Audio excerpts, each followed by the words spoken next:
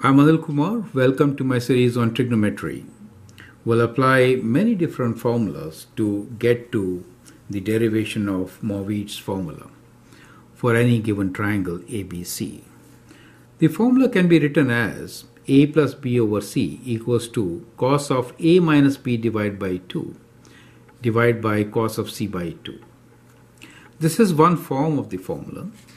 The other form of the formula is when we have a minus b over c. In that case, it becomes sine of a minus b by 2 divided by cos of c by 2.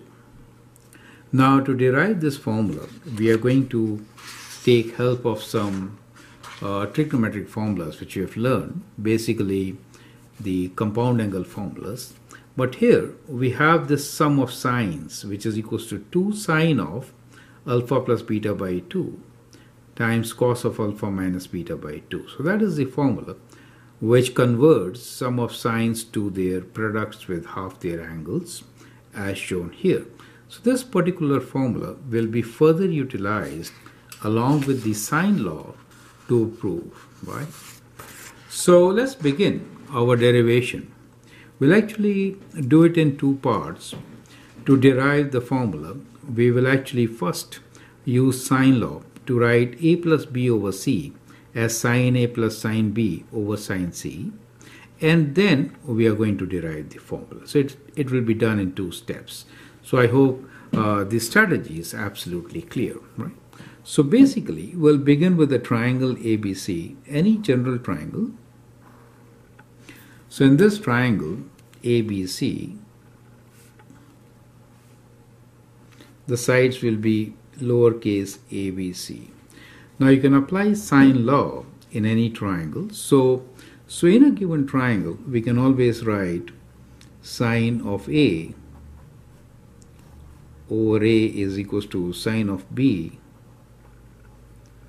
over B is equals to sine of C over C, and that is always equal to a constant. Now, we want to see what is a plus b over c. So let's write what is a, what is b, and what is c in terms of these angles, correct?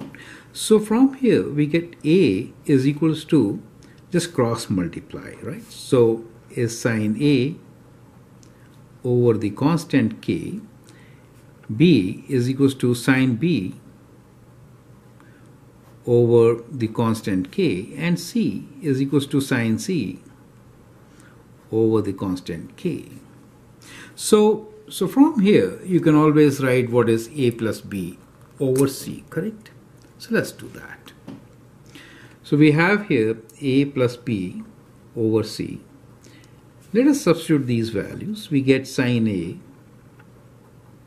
over a constant plus sine b over the constant divided by sine c over the same constant. So clearly the constants will cancel, so we can always cancel this, resulting into the first part of our derivation, where we'll write this a plus b over c as sine of a plus sine of b over sine of c. Right, so that is the first part of our derivation. Now from here, we'll actually derive the formula. So we have sum of angles, correct? So we have sum of sines, right? So we'll convert this into the product form. So sine A plus sine B could be written as 2 times sine of A plus B by 2 times cos of a minus b by 2, right? That is converting sum to product. The denominator, which is sine of c, we could write c as 180 minus a plus b, correct? So we could do that. But, well, in a double angle formula, sine c could also be written as 2 sine c by 2 times cos c by 2. Since we see sine c by 2 in the denominator, that's a good option. So we wrote as in half angle formulas, right? So 2 and 2 cancel. So we have the expression sine a plus b by 2 times cos a minus b by 2 divided by sine c by 2 times cos c by 2. So we are actually very close to this formula now. The only thing is we need to cancel sine a plus b by 2 and cos c by 2. So c could be written as 180 minus a plus b. So that should help us to find the solution, right? So we could write this as numerator is sine a plus b by 2 times cos a minus b by 2, and the denominator we have sine c by 2, which we'll retain, times cos c by 2. So we could write c as 180 minus a plus b, right? So that is c by 2. Now at this stage, cos of 180 minus a by 2, a plus b by 2, could be written as 90 minus a plus b by 2, right? So let's rewrite this as sine of a plus b by 2 times cos of a minus b by 2 over sine c by 2 times cos of 180 by 2 is 90 minus a plus b by 2, correct? Now what is cos of 90 minus theta? Cos of 90 minus theta is sine theta, right? So is sine theta. So that helps us to cancel away the given common factor, right? So we could write this as, let me change the ink, sine of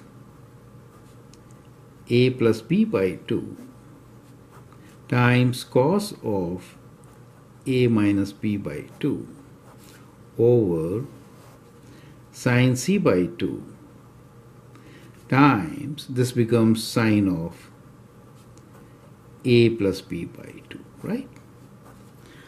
So we have a common factor in numerator and denominator. This could cancel and we'll get our result.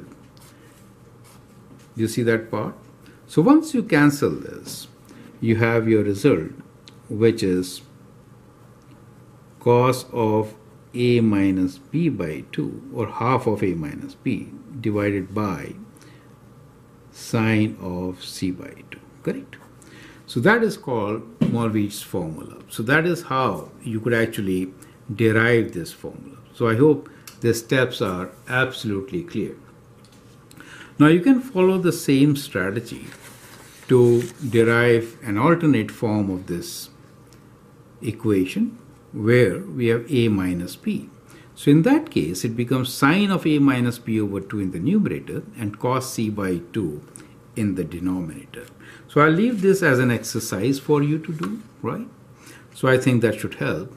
And the formula which we applied to convert sum of angles, the sum of sines to product, was this particular formula, which you might need to do your question, right? So in your case, you're going to use a difference formula, right, to get the result. So that should help you. So I hope with this you understand how we could derive an expression for a plus b by c in terms of cosine and sine of half of these angles. Perfect. Feel free to write your comments and share your views. If you like and subscribe to my videos, that will be great. Thanks for watching and all the best.